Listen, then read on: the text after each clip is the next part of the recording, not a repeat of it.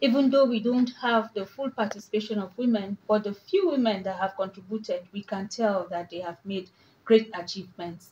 And also, it is a day that we create awareness on the importance of including women in every aspect that affects their lives, starting from governance down even to the food they eat.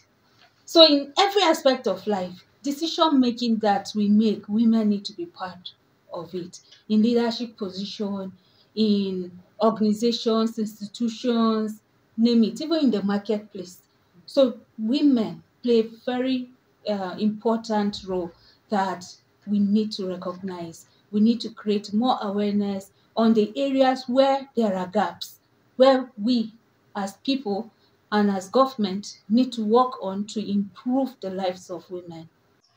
Yeah, so gender equality here is about the opportunities that are available for both men and women.